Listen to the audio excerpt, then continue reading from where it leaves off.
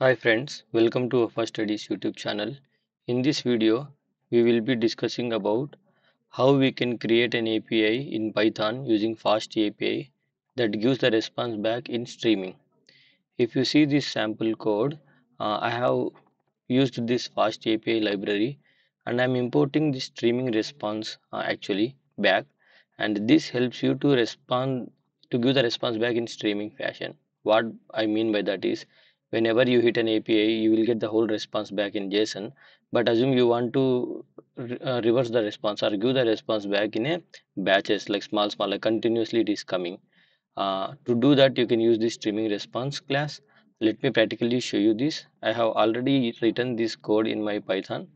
So what you guys can do it here is create a folder in your local and open that folder from Visual Studio Code using this open folder option, and inside which you can create a main.python file and copy paste this whole code. I will try to give this code in the description as well.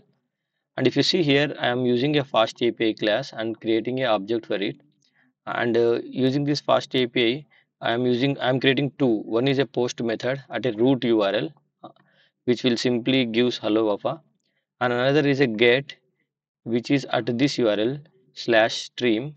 And what I am doing inside of it is it's basically a taking a request, and again this request is we are importing from the fast API.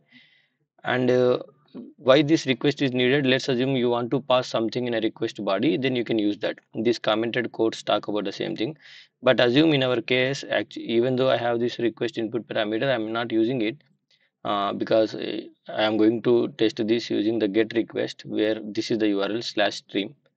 And what I'm doing inside of it is I created a method. This method has a for loop ranging 1 to 10 numbers, and it is printing back 1 to 10 numbers, and every time in the loop I'm yielding the result back.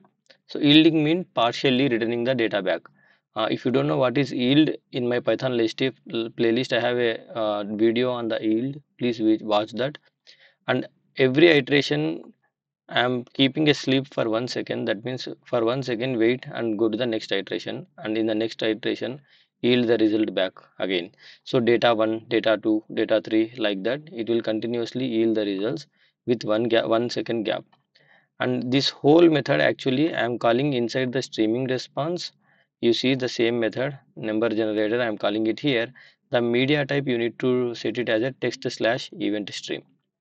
So a simple code, and when I go to this URL via API call get request, then I should get the streaming response back. To work this whole code, actually you need this fast API to be installed in your local or a virtual environment, and also UVCon. So that is the reason if I go to the requirements.txt, I have the fast API and UVCon both. So now what I can do, I will try to go to the new terminal, and let's activate my virtual environment. Again, what if you guys don't know what is virtual environment, please watch my Python playlist. You will find a video there. So here I will try to run this command uvcon space what is the file name, main is the file name, inside which app is a variable which creates the fast API object. So when I hit this, it should take this whole code and host in the uvcon server locally and give the URL back. So once I get a URL, to that URL I will append this portion to hit this method and try to see if I get a streaming response back or not. Let's wait for the, okay, I think the execution completed here.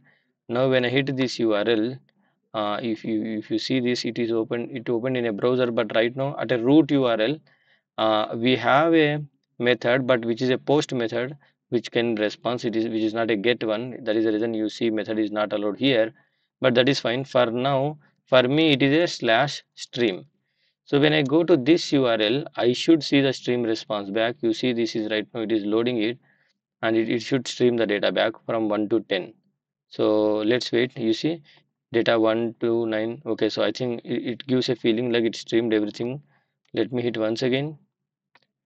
It should print one after another. Okay, there was a small issue. Here I used time.sleep, but actually we should use await asynchronous sleep one. Because it's an asynchronous operation, we need to use this asynchronous IO instead of time.sleep. Because of that reason we were not able to see that streaming response, but now I corrected that code. Now if I go back and hit this URL, I should see the data streaming back here. You see, one after another, it is continuously loading. So this is called streaming response. Whenever you want to stream, whenever you are working with a high amount of data to be written back, you can stream the response back in little bit of a chunks, like how I am returning one after another every number. I hope you guys feel this video is helpful to you guys. Please go ahead and try it. It is super cool to try. Thank you for watching. Have a nice day.